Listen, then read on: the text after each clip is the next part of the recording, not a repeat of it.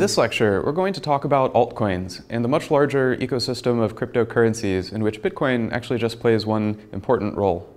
Let me start by giving you a sense of the sheer number and variety of altcoins that have launched since Bitcoin began.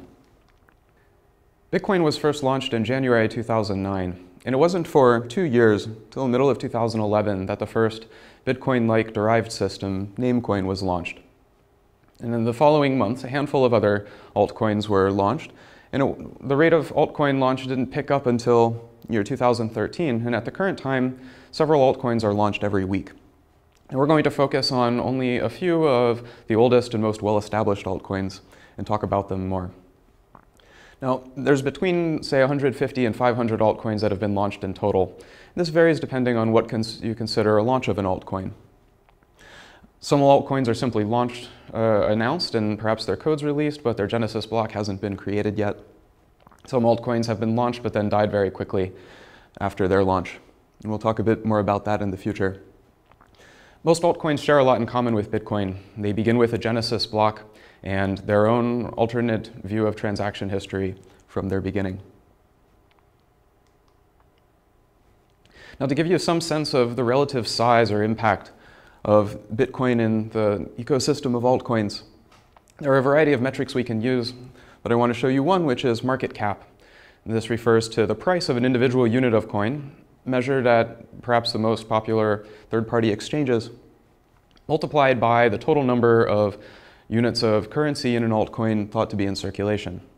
Now, by this metric, Bitcoin is by far the largest, accounting for perhaps 95% of the overall market cap of all of the cryptocurrencies combined.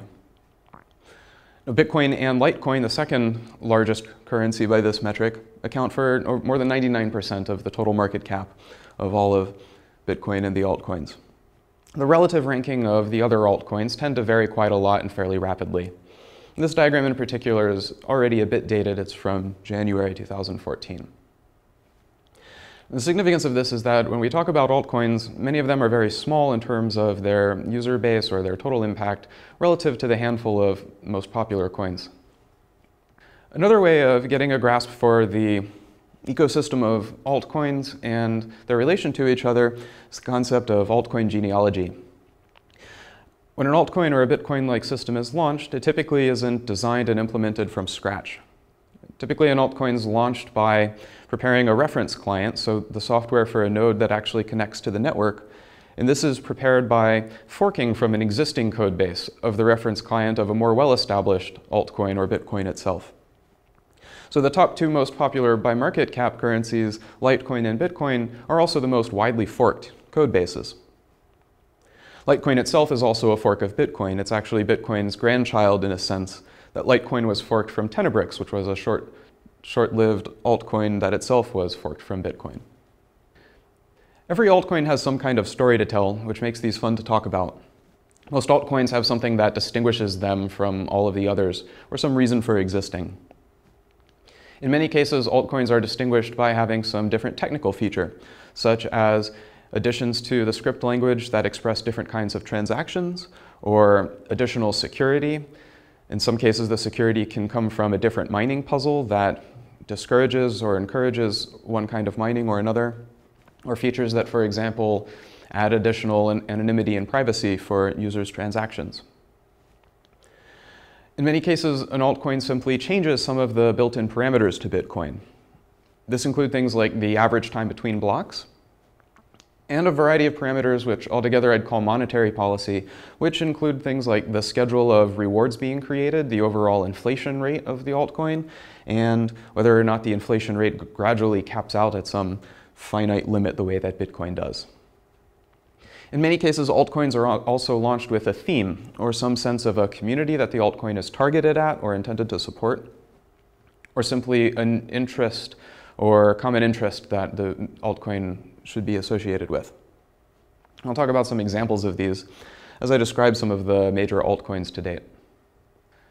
The first altcoin we're going to look at in detail is Namecoin. This was the first altcoin that was launched, again, in the middle of 2011, April, roughly 2 years, a little more after Bitcoin was launched. Namecoin is very interesting because it has a very new technical feature, which is domain name registration.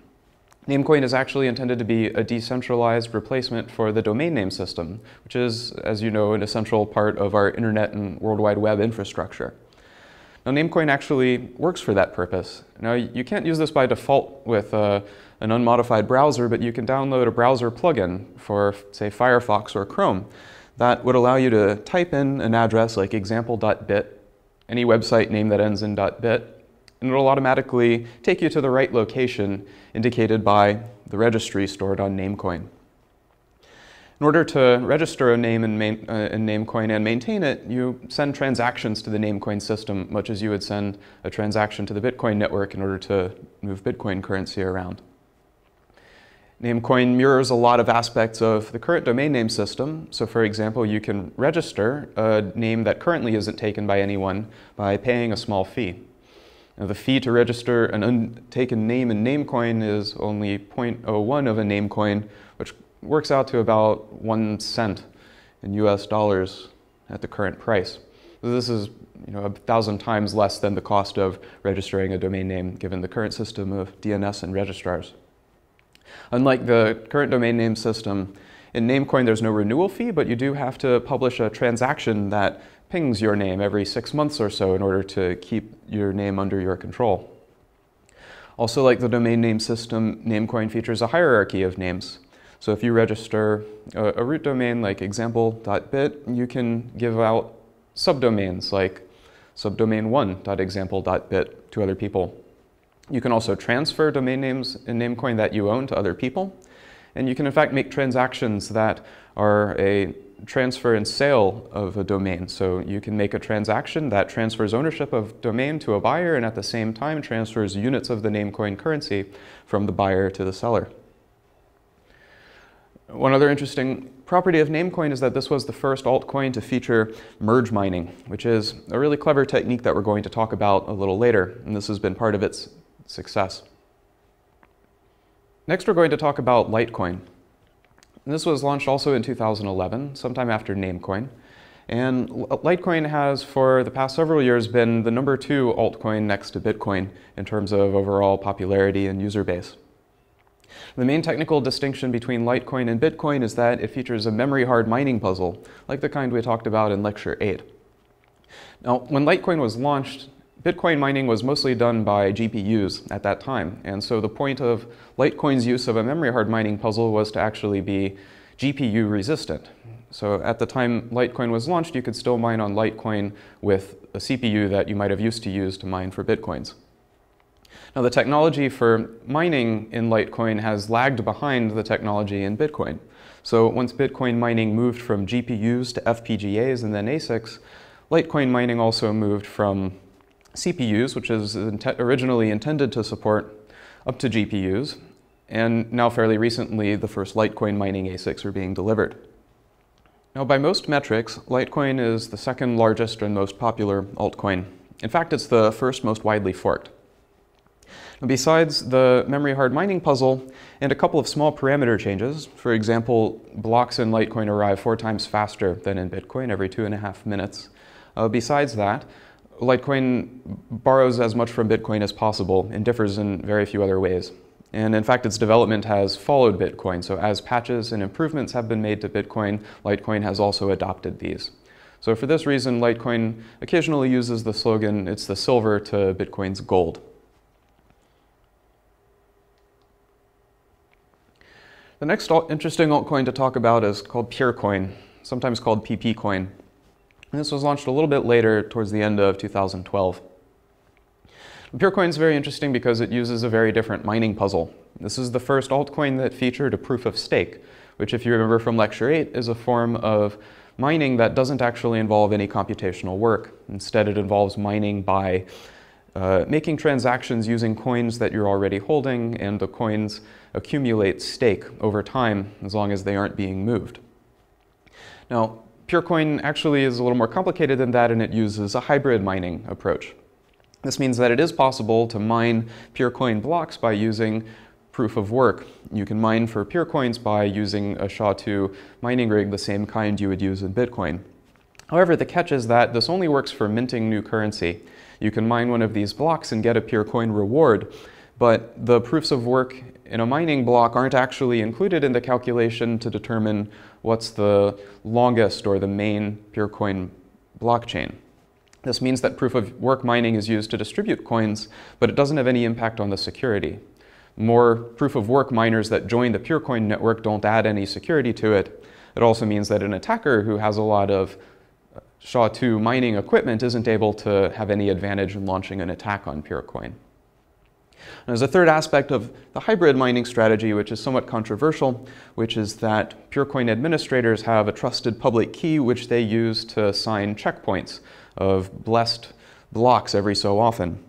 This is intended to act as a safeguard against attacks, but the controversy is that it leads to a simple argument that this isn't truly decentralized because it has a position of trust in this administrator's public key. Now, this checkpoint system isn't inherent to its design. It could be removed in the future. The downside is that because of this, because it has the safety mechanism in place, we can't necessarily infer empirically that proof of stake has led to a very secure system. We don't know what would happen if this training wheel were removed. Next, we're going to talk about Dogecoin. This is a fun altcoin to talk about because it has a lot of fairly interesting and amusing differences to other altcoins that have come before it. Dogecoin is one of the newest altcoins. It's been launched less than a year ago, at the end of 2013. Besides a few technical changes, the main thing Dogecoin has that distinguishes it is the founders of Dogecoin set the tone for a very clear community set of values that include things like tipping and generosity and not taking cryptocurrency so seriously. So while Bitcoin has an ethos of providing decentralized alternatives to centralized infrastructure to change the world, Dogecoin's culture begins with a notion of a sense of humor and having fun with cryptocurrency. So Dogecoin's had a bunch of interesting and successful marketing campaigns or public relations events. One of them is that they sponsored a NASCAR driver who participated in a race at Talladega. So there's a NASCAR car that's covered in the Dogecoin mascot, which is the internet meme of a Shiba Inu, and has Dogecoin logos over the car. Another interesting thing that the Dogecoin community did is they raised over $30,000 to support the Jamaica national bobsled team so that they could travel and compete in the 2014 Winter Olympics. This is especially funny because it almost exactly mirrors the plot to the 90s movie Cool Runnings. All right, and because of these interesting things, Dogecoin has become very popular throughout its short time since launch. One of the interesting technical differences Dogecoin has, or it had, is a notion of random block rewards. The idea is that rather than having a fixed block reward, or a reward that's predictable and changes over time, each block bonus in Dogecoin should be random. Now, the way that this was implemented has a flaw. The way that it's implemented is that the bonus given to the miner for each block depends on a pseudo-random function of the hash of the previous block.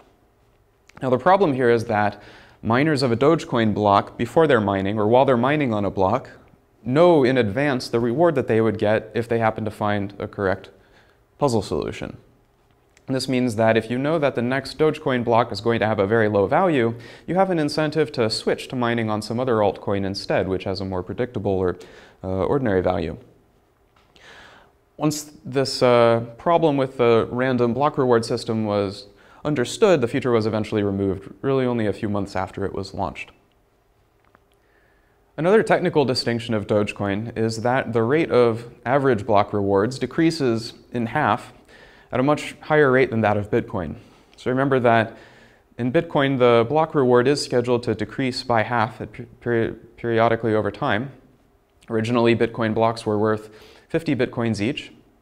Now they're worth 25 coins each. This switched to cut in half at some point a year ago, and the next halving event won't occur for a couple more years still.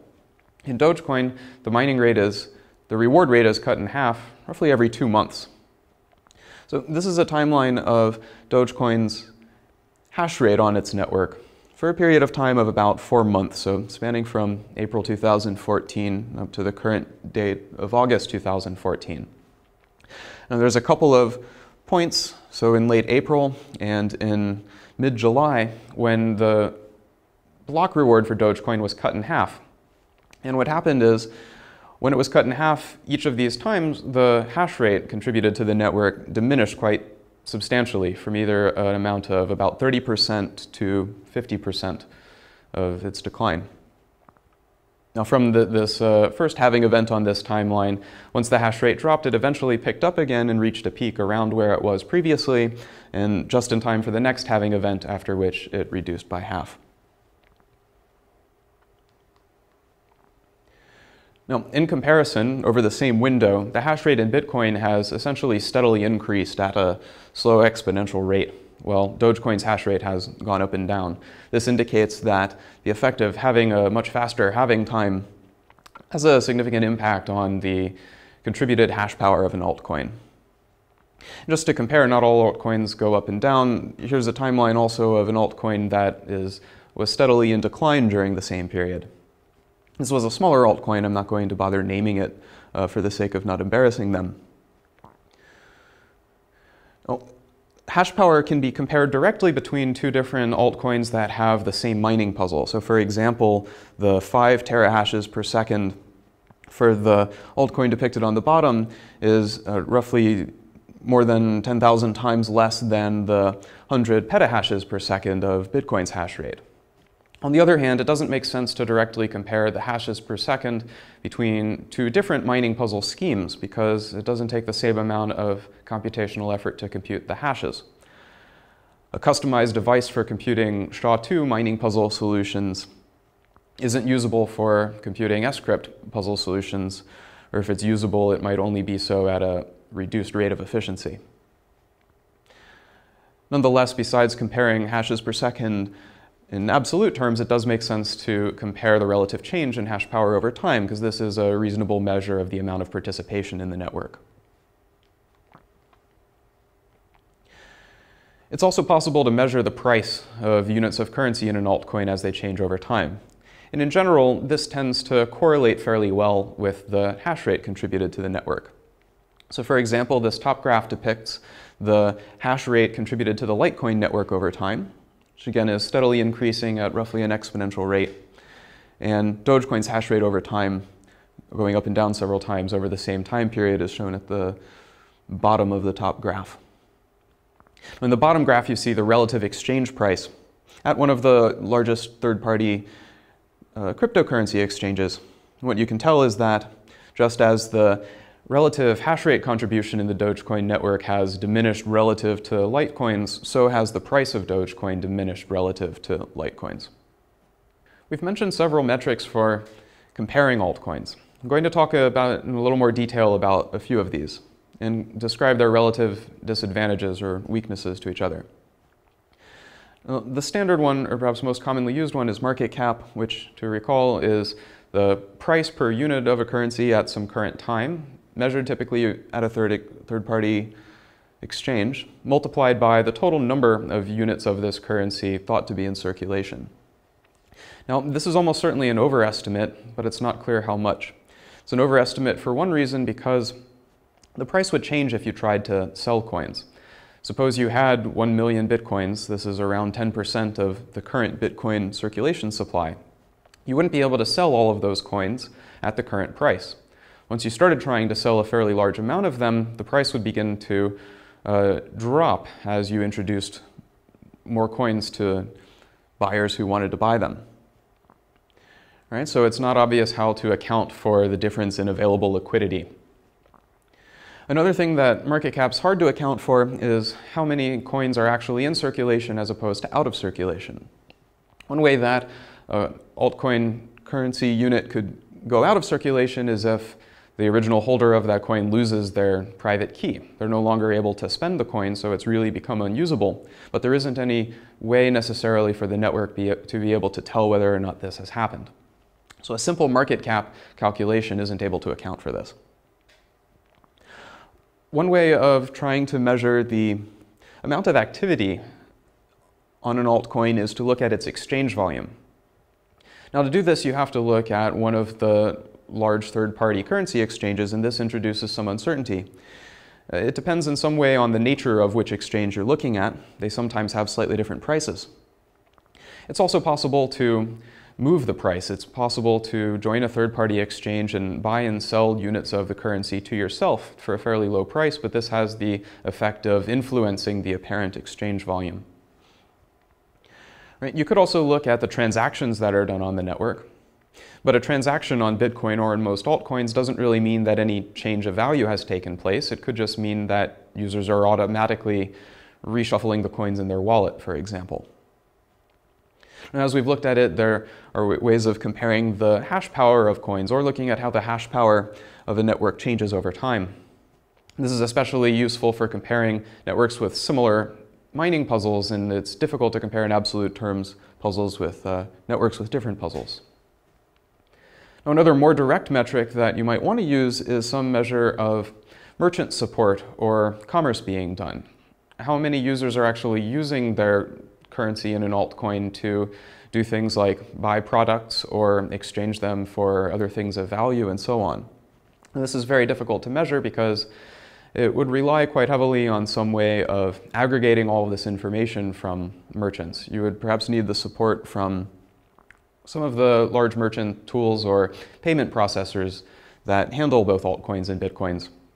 And in general, large exchanges and payment processors are hesitant to accept new altcoins into their system, and they only do so once an altcoin has already reached some level of status and it's perceived as being taken seriously. So far we've talked about just a small handful of altcoins. There are many more we could talk about and tell their stories as well. But we're going to move on for now, and we'll talk about a couple more altcoins as they come up.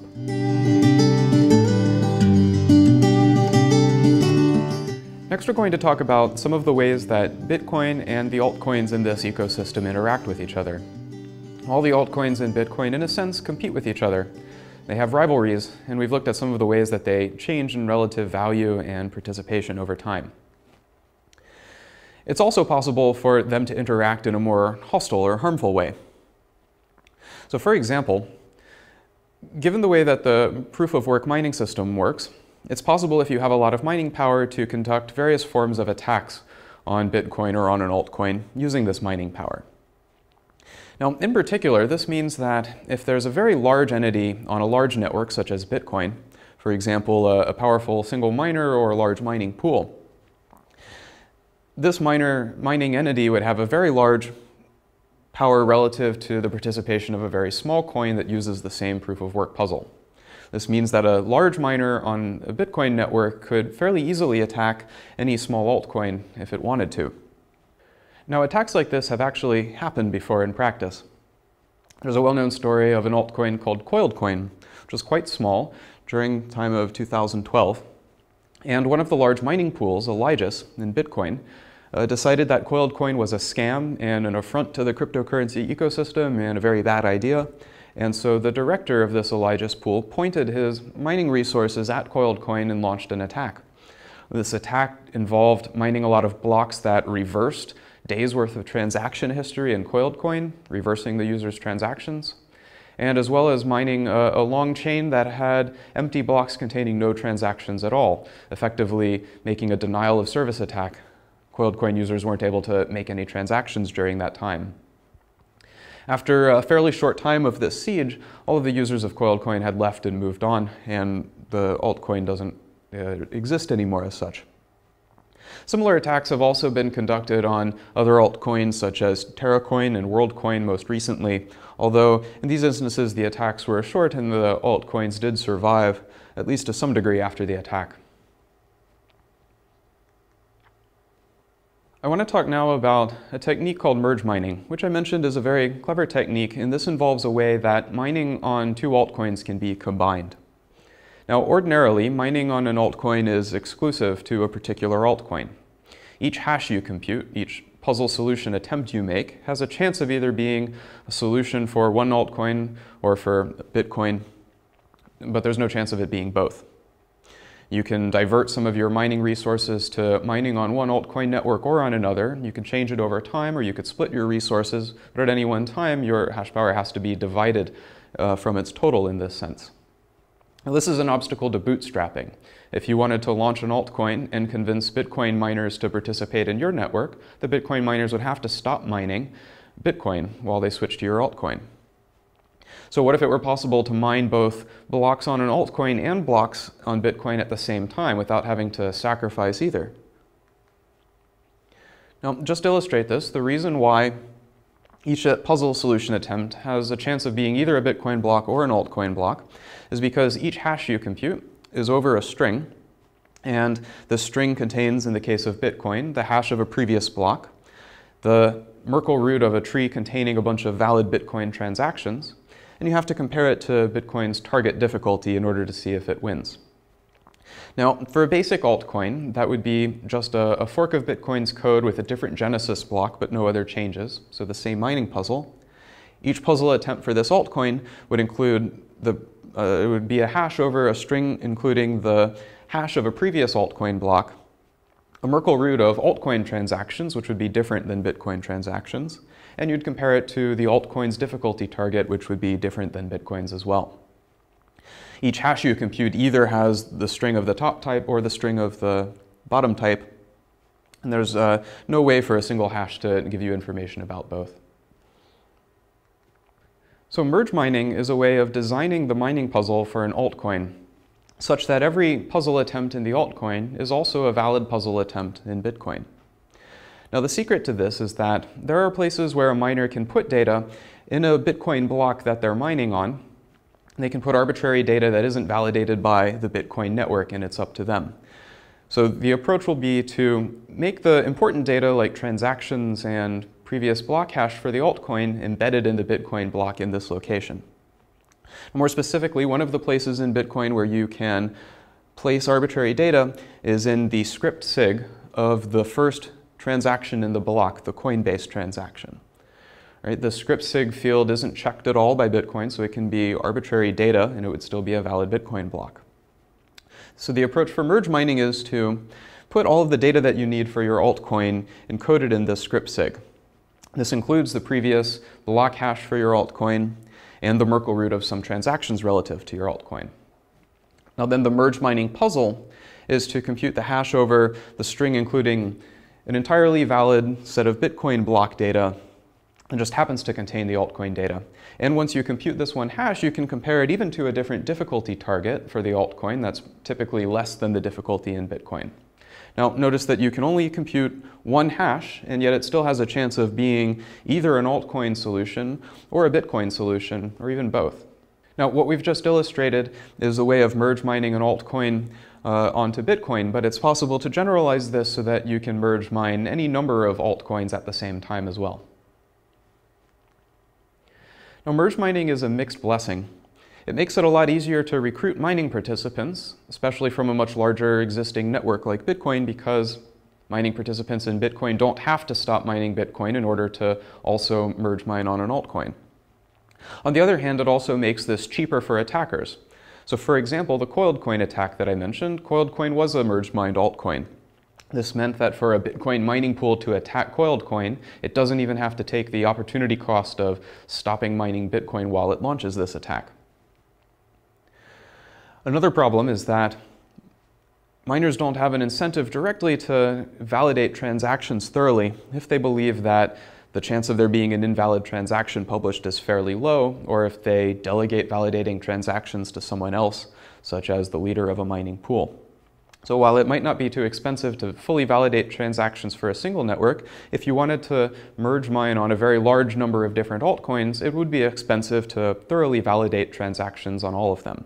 Therefore, merge mining makes it more likely that only a smaller number of miners would actually perform transaction validation.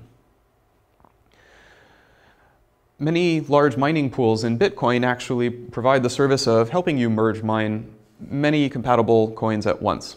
So for example, the largest Bitcoin mining pool, ghash.io or gigahash.io, allows you to simultaneously mine on Bitcoin, Namecoin, IXCoin, and DevCoin. So these become the most popular Bitcoin-compatible merge-mined altcoins. Next, we're going to talk about a way that transactions in two unrelated altcoin blockchains can actually be related and interdependent to each other.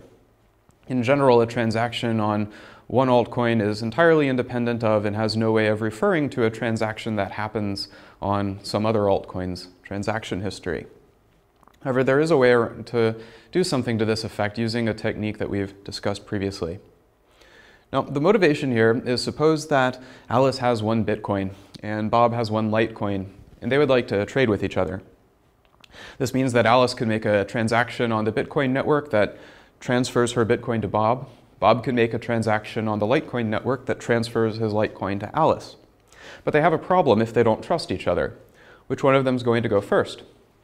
If Alice sends her Bitcoin to Bob, Bob might not make a Litecoin transaction and Alice would never get the Litecoin. Bob would end up with both of them. What you would like is for an atomic transaction property where either both transactions, the Litecoin transaction and the Bitcoin transaction, both complete or neither of them do. Now, the way that this technique is going to work is going to involve a couple of different steps. In the first step, Alice is going to generate a secret key, x. She's also going to compute the hash of x, and we'll call that hash value h. Alice is going to start by creating a pair of transactions. The first one is a deposit. It's a Bitcoin transaction that deposits her Bitcoin such that the Bitcoin can be spent in one of 2 ways.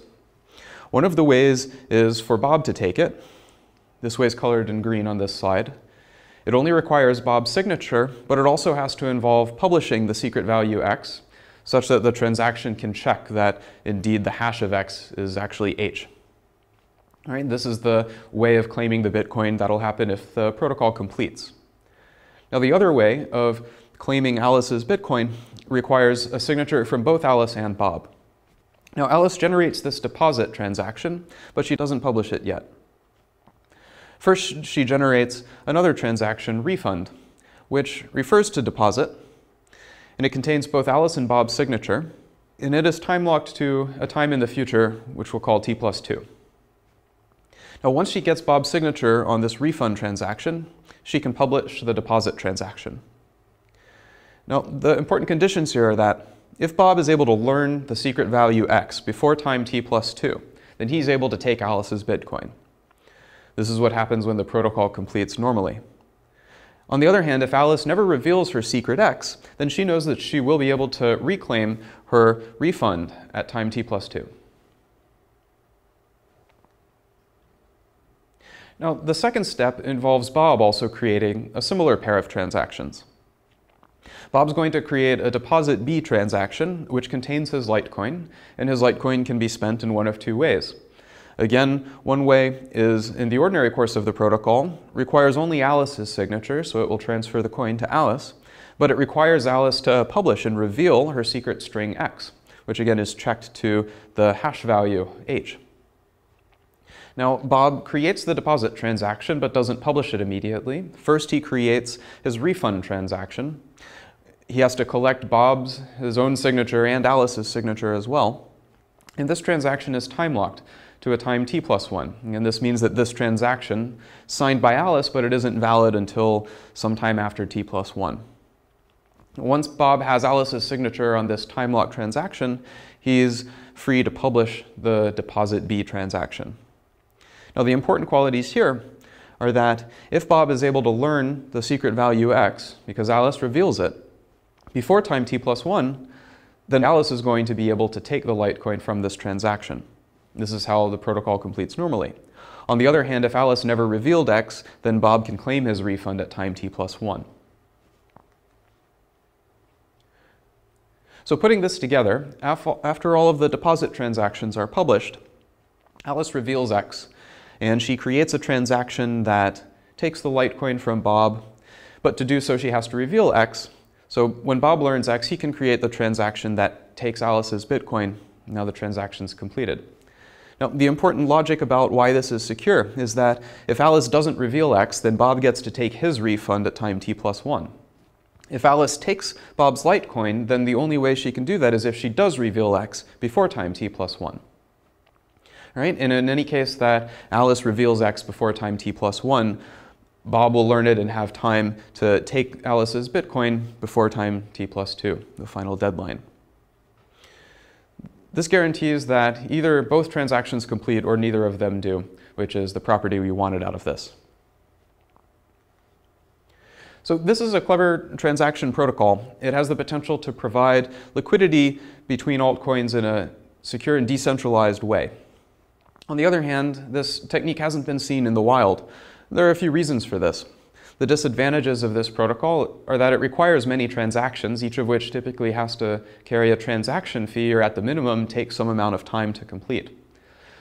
Even though you're guaranteed that either both transactions complete or neither of them do, there's still a risk of denial of service. If you try to do this protocol with a random stranger, they might waste a lot of your time by starting protocols that end with everyone having to collect their refund at the time deadline. Because of these disadvantages, almost all exchanges between altcoins are done using large centralized third-party exchanges or ad hoc transactions like local Bitcoin exchanges. So to summarize so far, we've talked about Bitcoin and its role in the context of a large ecosystem of hundreds of altcoins. These altcoins compete and interact with each other in a variety of ways, some cooperative and some hostile. We've also looked at two specific ways that altcoins can interact at a technical level. We've looked at merge mining, which is interesting because an altcoin can support merge mining without even explicitly having to have support from Bitcoin. Not only does Bitcoin not have to change for an altcoin to merge mine on it, but it isn't even clear what Bitcoin could do to prevent merge mining like this from occurring. Similarly, you can use the hash commit technique in order to have interdependent transactions, even though they occur on entirely separate altcoins that have nothing to do with each other directly. This is possible with the existing script language that essentially every altcoin supports. Now we're going to talk about how to launch an altcoin and what happens to altcoins after their launch, what's involved with this process. Now, as we mentioned, an altcoin generally involves creating a new reference client, typically by forking the existing code base of some existing, more well-established altcoin or Bitcoin itself. And the easy part is to add in a bunch of technical features or modified parameters you think will work out well. To get people to join your network, you need to make this reference client available to them so they can download it. Typically, this involves announcing the source code to your reference client on the popular Bitcoin Talk forum. And that's the easy part. The hard part is actually bootstrapping your altcoin. The security and the value of an altcoin comes from this bootstrapping process of people who find it valuable. In order to get your altcoin bootstrapped, you need to find people who will be miners. Miners are needed to join the network in order to make it resilient to attacks from other altcoins. For your altcoin to have any value, there have to be people who are stakeholders who own units of the currency and consider them valuable or useful to them. An altcoin needs a development community because altcoins typically need to be modified to update, to respond to bug fixes, and to add new features, and to increase the scalability and efficiency as your altcoin becomes popular and more transaction volume occurs on the altcoin network. It's also important for people to buy and sell altcoins to provide a liquid market so that people who want altcoins or want to sell them can find a place to buy them from.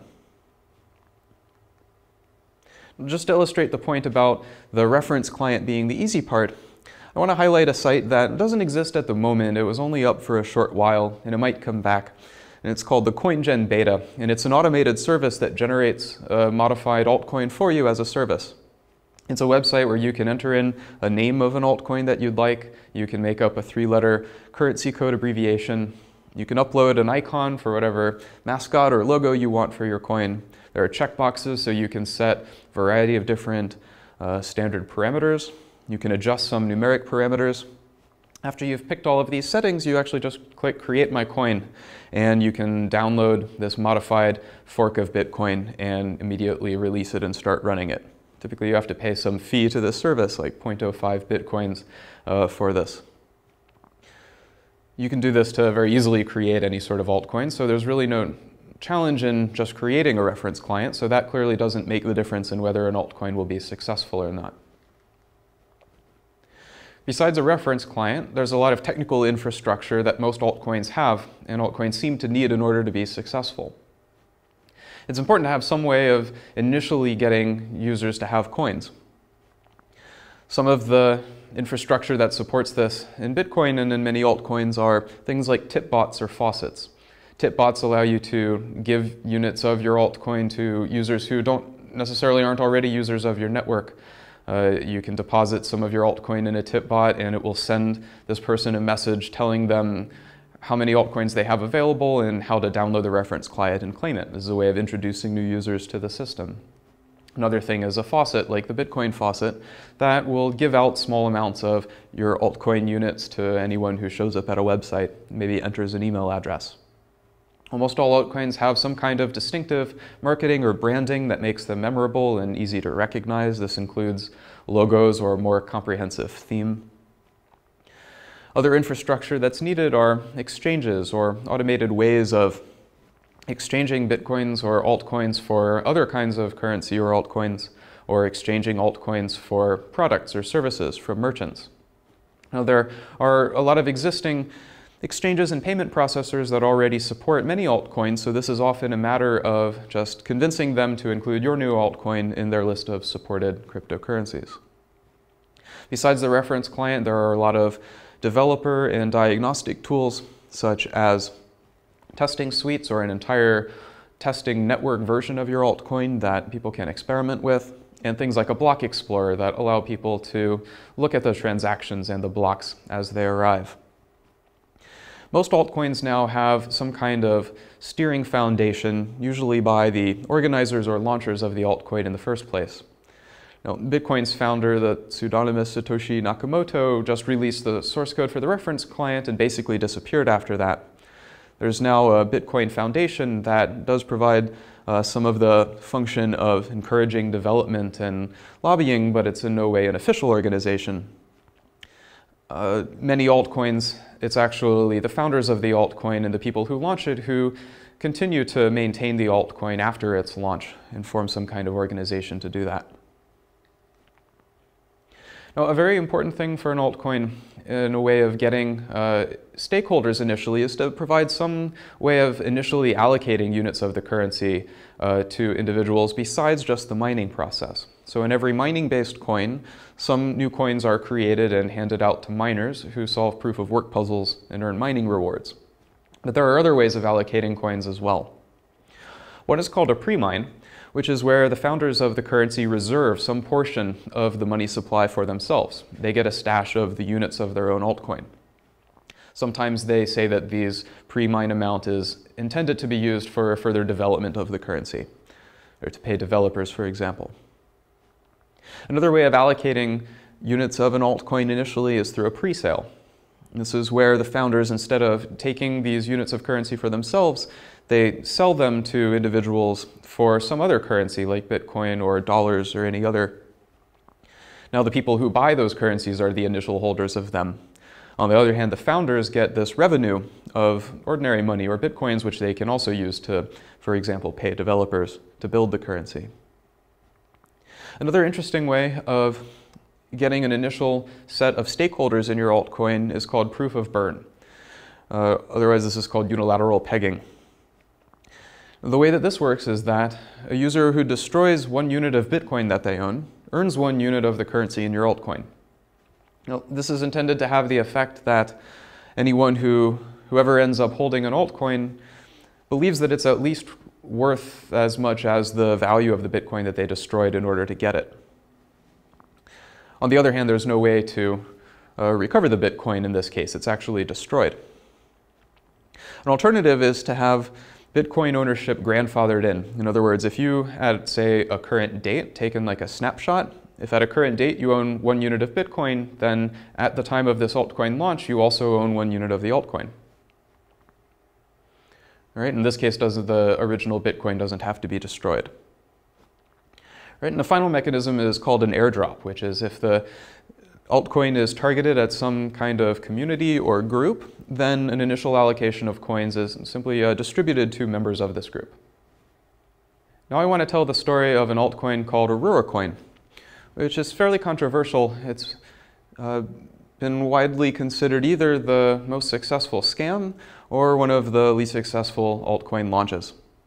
Now the theme of Aurora Coin is that it's intended to be an altcoin that supports citizens of the country of Iceland.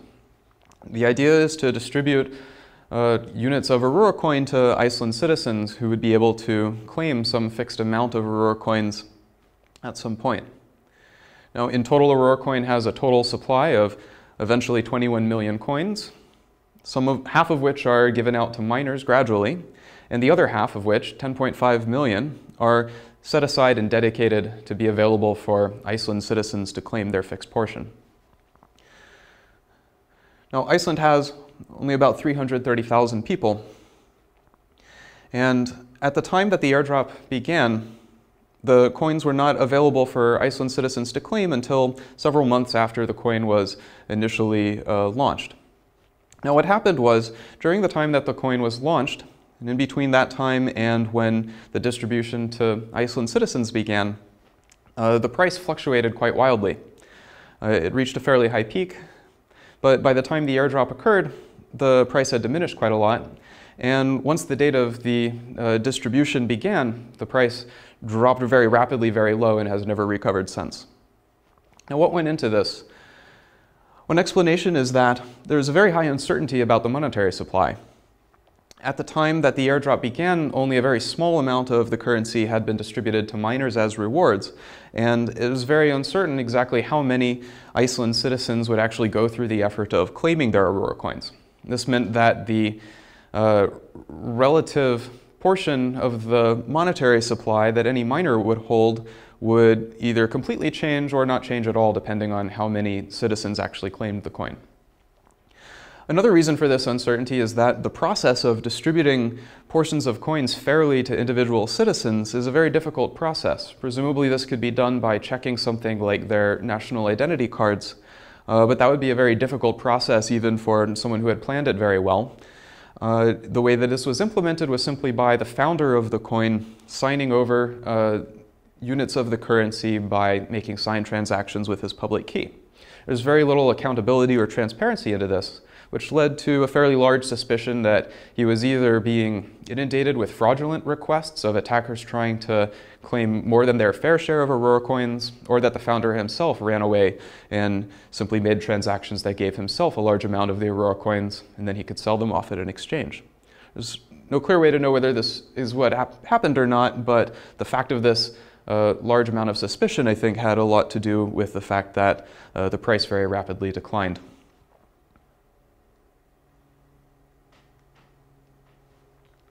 Many altcoins are criticized as being pump and dump schemes. This is a phrase that refers to something that happens in small value ordinary company stocks all the time, and it also happens in altcoins. To conduct a pump and dump, you have to pick an altcoin that you're going to use as your target. This could be an altcoin that's about to launch, or it can be an existing low value altcoin that doesn't have a lot of participation and doesn't have a very high value. Now, while the price is so low and while the value is so low, it's easy for an attacker to acquire a large number of these altcoins.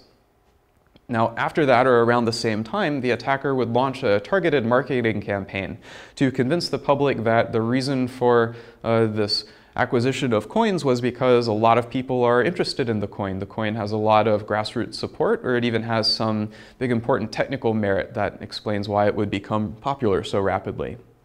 And at the peak of this excitement, as more people in the public try to buy this coin, the attacker would then sell all of his coins once the price has risen high enough. Right now, once the marketing campaign ends because the attacker has left and people realize that there weren't actually a very large following of grassroots support or the technical merits were overstated, the altcoin's price drops and eventually declines and users move away. This is profitable for the attacker, but it wastes a lot of cryptocurrency enthusiasts' valuable money. Now, there are many arguments against altcoins that essentially say altcoins are a bad idea and harmful to the overall cryptocurrency ecosystem. One of these arguments is that since altcoins rely on mining power for their security, having a large number of competing altcoins with total mining power divided among them means that any one of those altcoins is relatively weaker against attacks than they would be if, for example, they were all consolidated. A related problem is that there's a dilution of scarcity. One of the reasons why Bitcoin is valuable is because it's perceived as having a fixed, limited supply of these 21 million coins. And even if that's true, if it's very easy to create so many other altcoins that also have their own value, then in a sense it dilutes the scarcity of cryptocurrencies as a whole. Right? And another argument is that altcoins are very easy targets for these pump and dump schemes, and potentially of all the hundreds of altcoins, most of them can only be used as pump and dump schemes or only attract that kind of participation. On the other hand, there are a lot of compelling arguments for altcoins as well that basically say that altcoins are an essential part of the cryptocurrency ecosystem. For example, you could say that competition between altcoins leads to better systems overall. The best altcoin that has the most technical quality and the best features will eventually be the one that's most successful and has the most value. A reason to use an altcoin rather than simply trying to build new features into Bitcoin or build up Bitcoin are that the Bitcoin community is somewhat risk-averse to adopting new features. If you have a new feature you want to try out, it's a lot easier to simply implement it in an altcoin and see how it fares than to try to convince the Bitcoin community to accept this as a change before it's been tested. In this sense, altcoins are like a research and development testbed for potentially new Bitcoin features. Another good thing about having a diverse variety of different altcoins with different technical composition is that if there's some uncertain event, like a catastrophic failure of one altcoin, it might not affect all of the other altcoins that have different makeup. This means that if one altcoin is taken out, the world of cryptocurrencies can still continue. Another interesting point is that having multiple altcoins has the potential to be a safeguard against the concentration of wealth occurring in any one particular place. The ability to launch new altcoins creates the option of something like a jubilee, which is a biblical kind of event where establishment of wealth is reset and debts are canceled or something like that. The ability to launch a new altcoin has the ability to start over again and measure wealth in a new way based on currencies of a new altcoin. This could happen, for example, if it was decided that someone unscrupulous eventually accumulated all of the bitcoins or too many of the bitcoins. It's always possible to simply create a new altcoin and start over again from scratch.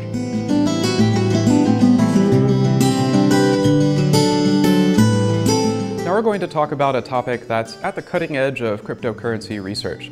It's not something that's possible with Bitcoin today, but it's something that a modification to Bitcoin or to another altcoin could support.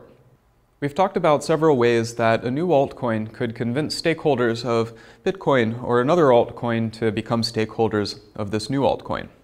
Now, two of the options that we've discussed are sort of two extreme sides of the same concept. In the grandfathering approach, anyone who's a Bitcoin holder can become a holder of some units of this altcoin. On the other hand, this doesn't involve any risk to the Bitcoin holder at all.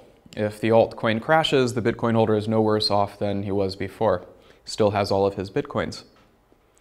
On the other hand, the unilateral exchange plan involves burning Bitcoins in order to get units of the altcoin.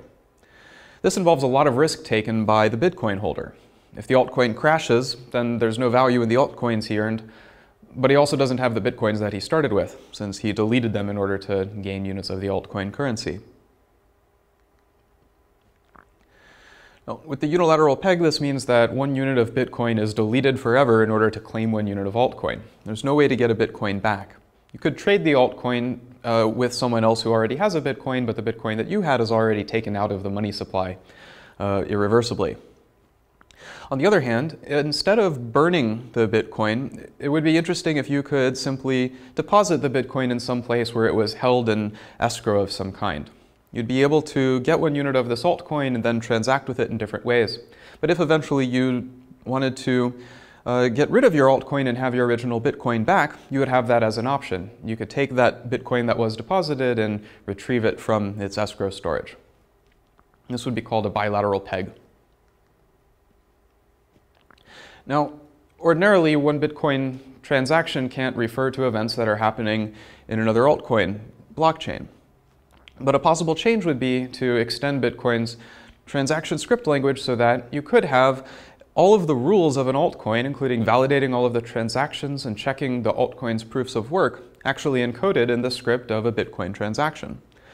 you would be able to deposit a Bitcoin in such a way that the only way you can retrieve that Bitcoin is by presenting evidence, meaning all the data of a blockchain, showing that an altcoin had actually been deleted, and you could get the Bitcoin back out. Now, to implement this the direct way, it would actually require a very complicated script language, and it would require a lot of effort for Bitcoin validating nodes in order to check all of the data on every other altcoin. This would be way too complicated. Now, there's an approach towards improving the efficiency of this, which involves using SPV proofs. Now, if you recall, SPV proofs are a way of allowing not full validating nodes, so things like mobile clients, which don't have enough resources to perform validation of the entire blockchain, to nonetheless get some evidence that, for example, a transaction has occurred 10 blocks ago in the longest blockchain. Now, a full validating node has to validate every transaction and is supposed to only mine, for example, on the longest valid blockchain, where validating requires keeping track of all of the available transactions and checking all the transactions in every block. On the other hand, a mobile client that assumes that the rest of the miners are doing their job, a mobile client can become confident that a transaction has actually occurred just by looking at the proofs of work in a bunch of blocks and just checking that the transaction, a single transaction that they care about, is included in the Merkle tree of transactions, including in a block that occurred sometime in the past. This is a lot faster because it only involves checking block headers. And it's not a guarantee that this is the longest valid blockchain, but it is evidence to this effect.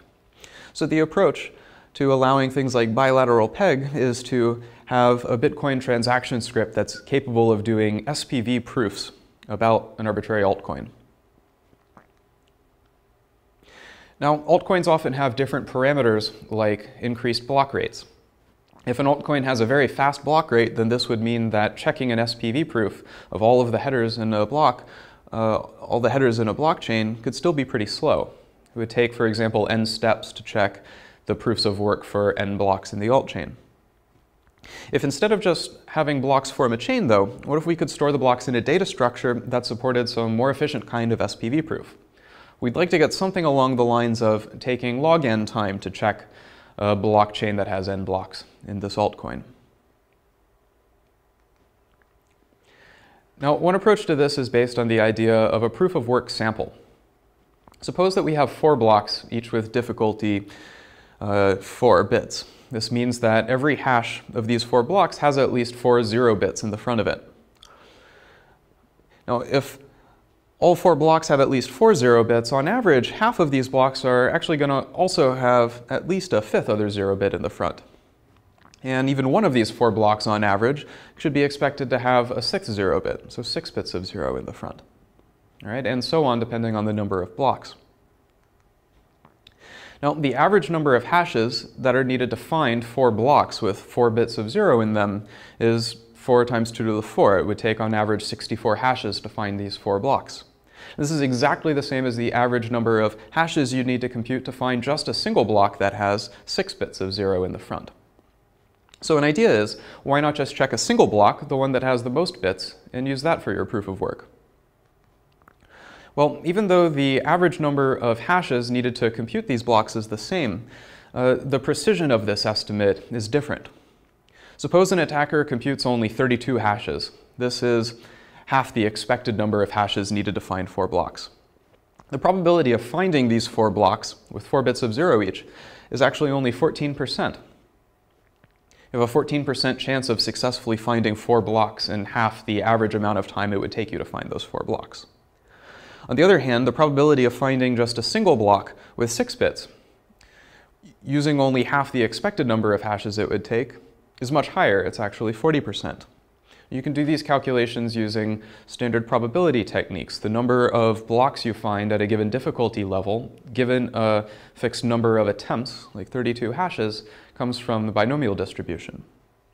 All right? The upshot of this is that the more samples of proof of work you check, the more precise your estimate is, the closer to the average number of steps you can guarantee that it takes.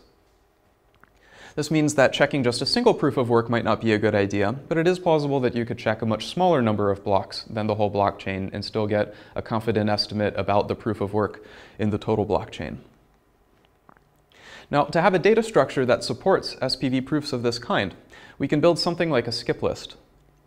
Suppose that our goal is to support compressed proofs of work that involve checking only a quarter of the blocks on average in a large blockchain of proofs of work. The way to do this is to have every block contain not just a pointer to the previous block, all of which contain at least 4 bits of 0, but also the hash of the block in the past that's most recent that has 6 or more bits of 0 in the front. This would only incur an insignificant amount of cost to full nodes who are still going to validate every proof of work in every block. But in order to check a compressed SPV proof, it's only necessary to check the hashes that point backwards to the high-value lucky blocks. You can just follow the red arrows. On average, in this case, it would take an average of only a quarter of the blocks in proofs of work you would have to check. Now, this basic approach can be generalized to an ordinary skip list, where you could choose after the fact what kind of sample you would want to take, and you could skip as far back as quickly as you like, or get a more dense sample in order to have a more precise estimate.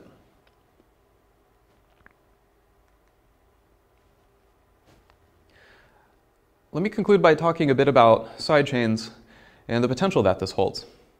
With a suitable modification to Bitcoin or an altcoin, you would have the potential to have other altcoins that hold units of other altcoins in reserve. Right? This could be used to smoothen out the risk of launching a new altcoin. You don't necessarily have to allow altcoins to be redeemed back to Bitcoin at the same rate. You could, for example, be guaranteed that if you spend a Bitcoin to get 1 unit of altcoin currency, you can either keep that altcoin, hopefully it rises in value, or you might be guaranteed that you can reclaim it if you want for at least, say, half, like 0.5 Bitcoins of the value that you initially deposited. This could be a way of having a safeguard against losing all the value in an altcoin if the altcoin crashes shortly after its launch. All right, now this isn't possible today, and it would require some changes to Bitcoin in order to support this. For an altcoin to support this, doesn't preclude any of the other options that we've talked about as well. The altcoin could either be merge mined with one of the coins that it uses as backing reserve, or it could avoid merge mining by having a completely different incompatible mining puzzle. So to wrap up this lecture, we've talked about how Bitcoin is an important part of a much larger ecosystem of cryptocurrencies and altcoins. They compete and interact in various ways, some cooperative, some harmful. There are also a lot of ways that they can technically interact with each other through techniques such as merge mining and hash-linked transactions that are interdependent between different blockchains. And it's also possible that in the future there will be more technical ways that transactions in one blockchain can explicitly refer to transactions in another blockchain. There remain several open questions that we aren't able to decisively answer at this time. Are altcoins going to consolidate or stay consolidated where there are a few vastly largest altcoins or one largest altcoin? Or will they diversify further so that there are a plurality of equally popular and valuable altcoins? Is Bitcoin eventually going to be overtaken by some other altcoin, like one of the ones that's been launched recently? Also, is it a good idea to even encourage interaction between Bitcoins? Or should interaction like this be discouraged, for example, by using incompatible mining puzzles rather than merge mining? We can't answer these questions right now, but we've talked about all of the concepts you need to understand and appreciate the importance of this question. In the next lecture, we're going to wrap up this lecture series by talking about the future of Bitcoin. Is Bitcoin going to bring about a new future society where all important infrastructure is decentralized? We're going to talk about several topics, including autonomous agents and smart property.